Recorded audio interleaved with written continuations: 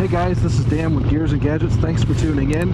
I am heading over to Los Angeles. I am going to LA to meet up with Matt Laidlaw. The reason why I'm doing this is I thought it would be interesting to get the perspective of, well, Matt Laidlaw, who has 110,000 plus subscribers, and his name is also on a Harley Davidson dealership. I find it really interesting. What is the value of YouTubers for, say, the dealership, especially kind of on the heels of some recent news that's kind of hit the community?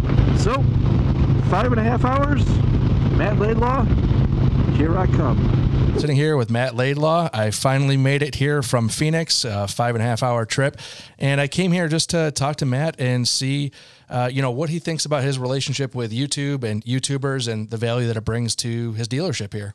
Yeah. Thanks for stopping by, Dan. Fan of the channel, by the way. Yeah, we talked quite a bit already about, you know, YouTube and, you know, being a dealership and also, you know, being a YouTuber. And for us, it's been pretty huge. The amount of people we get coming in that say that they've watched the videos and appreciate the information that we've given on the videos and the inspiration they've gained for maybe watching some of our rides and stuff like that is pretty cool. So yeah, it's been one of those things that we're never going to go back on. It's now kind of part of what I do on the daily and part of my job title, if you want to call it that. So it's been good. I find it a fascinating medium for YouTubers in general to have access. And I know we talked about this previously is, you know, a big part of me is just getting access to a dealership for content creation and the value that it might bring to a dealership. Like, what would your expectations be? I come in here with my GoPro, recording videos that I intend on putting out on YouTube. You know, what would your expectations be of me as a YouTuber in this space? Well, I mean, I think it's going to be a give and take relationship, just like anything. So if you come in and I'm giving you access to bikes and things like that, then I'm going to want you to represent the dealership and the business in a positive light. Because after all, what you're basically telling me is, hey, I want to help you promote the business in exchange for getting on maybe a test ride of a certain model. So I think a lot of common sense comes into play. You know, it's like, you know, show me some of your content, show me what you're going to do, show me how you're going to promote the brand, show me how you're going to promote specifically our dealership. And I think if you have any type of business savvy at all or branding savvy at all, then you're going to be able to shine a good light on the product. You know, you're going to be able to shine a good light on the bikes. And I mean, you own a bike. And so obviously if someone's coming into the dealership and wanting to ride a bike and maybe they're a content creator, I'm going to want to see that, hey, this person is knowledgeable about Harley Davidson. So you got to have a certain level of credibility before you even, you know, walk through the door. So, and Dan, you and I had a conversation before kind of about, you know, how maybe YouTubers or content creators, how they can go about making content Harley Davidson based and kind of the best way to go about doing that. And one of the things I said to you was it's really about relationships. You know, if you can cultivate a relationship with a dealership, maybe you bought your bike there, maybe you do your service work there, or maybe you don't and you're just, you know, good friends with the dealership employees or whatever. It's about building a level of trust there. You know, if someone trusts you, they've seen your work. Obviously, if you have an established YouTube channel, they can go to reference your past videos and see, hey, this guy's production quality is good. This guy's level-minded. He speaks in a professional manner. He's not a loose cannon that's going to say something weird all of a sudden and, you know, embarrass the image of our dealership and himself. If you have all those things about you, then, you know, I think there's a high chance that, you know, dealerships are going to want to at least do some type of collaboration with you. And that all makes sense. And to my viewers, they would probably wonder, well, you know, you rode 5.5 hours to come and talk to Matt Laidlaw. There's a half a dozen dealerships in Phoenix in your, you know, local area. You could have went and picked the brain of anybody else. But for me, it's coming in town here to somebody who's not only a dealer, but also has an amazing YouTube channel with the content that, you know, you have the context from both angles. So you kind of have all the bases covered. You know, I think you and I kind of talked too about, you know, the struggle that sometimes YouTubers have in, you know, getting on the bikes and, you know, maybe reviewing models. And I can definitely respect someone who isn't, you know, an employee of Harley Davidson or someone that works at Harley Davidson dealership, because now you're now eliminating, you know, the bias that can come into play, which, you know, for me, yes, I try to say the pros and cons of all the bikes, but it's impossible for me to ever eliminate all the bias. Of course, I'm going to, you know, tell you to buy a Harley Davidson because that's my job. I sell Harley Davidsons. But at the same time, my content is kind of circled around, or what guides me is more, okay, who is this bike best for, and who is this bike not good for, and things like that, and kind of that narrative. And obviously, I'm going to talk about the good. Obviously, I talk about sometimes the weaknesses of bikes as well. But someone like yourself, or someone that, you know, doesn't even work in the field of Harley Davidson, now you're a little bit more credible source to someone who's thinking about buying a Harley, because now you have absolutely no constraints as to what you're going to say, good or bad. And so I think, you know, the whole influencer world that a lot of industries are picking up and using more and more is an important one. And that's the kind of content that, you know, millennials and the younger generation want to see. They want to see someone, a real person that's not financially incentivized to talk about the product. And so if dealerships, you know, make the right relationships with local writers that create content, I think it's huge. And right now, I don't think enough dealerships are really taking advantage of that. I think for a number of reasons. One, they've never done it in the past, and sometimes it's hard to teach old dogs new tricks. But if I wasn't a content creator, I would definitely get involved with local guys. And I actually do, even though I do create content and I have a YouTube channel, I still will, like, for example, you're here right now. So I would do it. I would take time out of my day. I would lend, you know, our facility or bikes or whatever to create that content. Because guess what? You're gonna create that content, and if you ever want to come back again, then you know you're gonna have to put some type of a positive swing or spin on things, even though you may not love the you know, street glide or whatever. You can say a bad thing, but at the end of the day, if it's constructive criticism and you put the dealership in a good light, you're coming back and you're doing more. Yeah, and I think the word grandstanding comes up in my mind of, as a YouTuber coming into a facility, hey, it's not my motorcycle, it's not my dealership, it's not my brand, and for me to come in and hop on something, let's say, you send me out on a CVO and I come out with a video just bashing the entire bike, whether or not it's genuine or not isn't even as much the issue as it is, why are you grandstanding on my, I'm supporting you in doing this, and you're kind of like just jumping all over that and like, trampling on it. So it's that level of respect. Yeah. If I can interrupt you for 1 second, a lot of people, I did a video back on the Indian Challenger where I just roasted the heck out of it. A lot of people, hate that video. Either you love it or hate it, let's be honest. But a lot of people say like, well, Matt, why don't you get on the Challenger and actually ride it? I would never go to a dealership and say, hey guys, let me borrow your Challenger so I can rip on your bike. And honestly, I would probably say good things as well. But if I ever take one on trade, I'm going to do it. But I would never go to a dealership and disrespect them by going in and then publicly, talking about their product. It's different when I sit there on the web, but I'm not taking someone's time by going into the dealership and using somebody else's property to then dissuade people to buy that product. So you don't want to grandstand on somebody else's support. And, right. That's why coming out here, talking to Matt, is important to me, because again, the context is there, from somebody who gets it from kind of all angles here.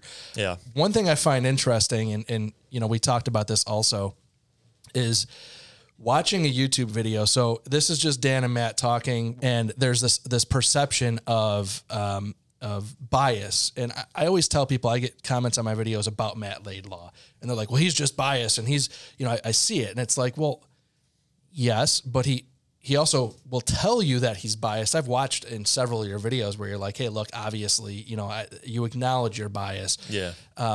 You've mentioned frustration about, it's hard to create that content knowing you're being 100% genuine to then just have it be like received as biased Harley Davidson dealership, to be dismissed immediately. Like how difficult is that to deal with on a daily basis?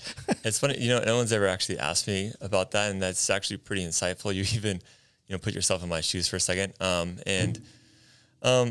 You know what? I think I've gotten used to it. At first, yes, there was a lot of that going on where I would genuinely give people my opinion about the bike, the pros and the cons, and people are just going to dismiss it. But at the end of the day, you know what? I think there are a lot of people that still can tell that, hey, I'm being as genuine, just straight up about, you know, the things I'm saying as possible. And there's going to be a lot of people that always just think that, yeah, you know, here's Matt, you know, the salesman, and that's totally cool. You know what? I would probably think the same way, you know, as some people. So really what my intention is to be 100% transparent. Everybody knows who I am. Everybody knows where I work, and take it for what it is. Take it for the source. I'm here to educate. I'm here to tell you if you know, and I tell this to a lot of people, if you know you want a Harley Davidson and it's just what bike within the Harley Davidson world, or you already own a Harley Davidson and you want to know different ways to outfit it, or, you know, tips and tricks about, you know, oils or batteries or accessorization, I'm a great channel to watch. If you're trying to look at something from an objective point of view on whether you should buy a Honda Goldwing, an Ultra Limited, or a Chieftain, probably not the best channel to watch. You know, maybe tune into Gears and Gadgets for something like that. But yeah, so you know what? Take it for what it is. Take me for what I am. And it's nice that I have access to a lot of things in the Harley world that most people don't have access to. And so from that point of view, you're watching a guy that can show you those things that a lot of other people can't show you, and talk about things in a way that most people can't talk to you because they haven't lived, slept, and breathed it their entire life. And so there's our pros and cons to watching everybody, I think. Yeah, and the reason why I even asked that question, and it kind of goes back to your Challenger video, and we put videos out around the same time on that platform, and you actually gave me some of the footage, actually. Right. And so people, Dan's half the reason I did that video. So if you don't like that video, he gave me the footage. Good. Okay? Maybe they'll come back to you and yell at you now about me. But that was kind of my point. Was I had people that came onto my channel, and that is a phenomenon in and of itself that I have yet to totally understand how this even works. But people watched that video where you came out from basically the outside of that video and said, I understand the comedy of what it is that I'm about to do here. And this like 100% ownership of the bias, and people still left that video to go and find me, which again, I had a video out on the same topic. So people probably were served that video or whatever the case may be. I mentioned you in the video as well, I think. Yeah, and you did, and people came over to me and they're like, I unsubscribed from Matt. I can't, and it just blows my mind that that's even like a mindset, because I watch YouTube videos. I'm sure you watch YouTube videos, and the fact that you could be triggered that much, you know, again, it just comes off as that's me is just being independent, me understanding how infuriating that has to be like, I owned the bias and people are still crushing me for it. You know, it's I'd say it's funny, but I'm sure it's not on that side of the table. Well, it's funny too, because I think everybody wanted to kind of create their own narrative. Like everyone was like, well, Matt's just really scared about the Challenger and he feels threatened about the Challenger. And, you know, I think I mentioned in the video too that, you know, we don't really have very many people, at least our dealership in Southern California, shopping us against a Challenger. At least not where they come in and they openly say, hey, Matt, you know, I'm looking at the Rogue Glide, but I'm also kind of thinking about the Challenger. I think I can count on one hand the number of times people have actually come in and said, hey, I'm looking at this. I'm also kind of looking at the Indian, and then they end up buying the Indian. I'm not saying that to be cocky and like, oh, Harley's so much better. They sell way more than Indian. I'm not saying it in that way. I'm just saying it legitimately. I didn't make that video because I felt like Indian was going to come in and capture a bunch of Harley Davidson's business. You know, maybe in other states it's a little bit more competitive, but in our neck of the woods, you know, I know of like one dealer in Southern California, and there's like, you know, 30, we were naming them earlier, like 30, 35 Harley dealerships. And, you know, maybe it's just kind of, you know, the product density is, you know, more Harley here. I don't know why, but anyways, I'm rambling now. So. Okay. So I've been following pretty closely here over the last, I don't know, month or so. Are you familiar with Million Dollar Bogan? Yeah, I've seen his stuff. Okay. So I'm not sure how much of the controversy you've seen or haven't seen, but there was some issues that apparently he, you know, maybe made some comments that I don't totally know the context, but that maybe he had said some things and Harley maybe took objection to it. But again, I'm coming from this not really knowing all the details of what happened with that. I don't know if you know anything else or...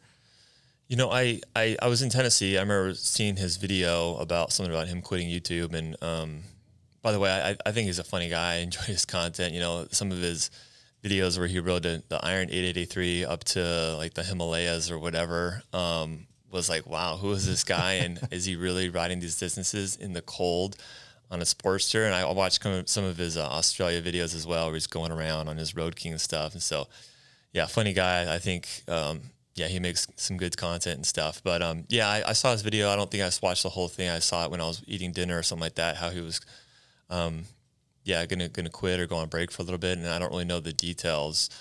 It just according to his video, it sounds like he said something in a video and either the dealership or somebody asked him to take it down or something like that. So I'm not kind of unclear on what happened, but. Yeah, and it's certainly something that's left to the imagination because nobody knows the details except for the people that were directly involved, which neither one of us would have any access to really talking to glean anymore. But that's the way that I understand it, was that there was, again, talking about, and I made reference to grandstanding and coming into the dealership and you know, using the ability to have access and then maybe saying something that potentially could have negative impacts to the brand, and that, you know, how I personally probably want to do that. But I guess just the question comes up of that relationship between YouTuber, you know, you and I, and then also when you start getting involved with larger brands and like, you know, I know you don't know the one-to-one communication that happened in that situation, but it's interesting definitely to get your input on that situation. Yeah.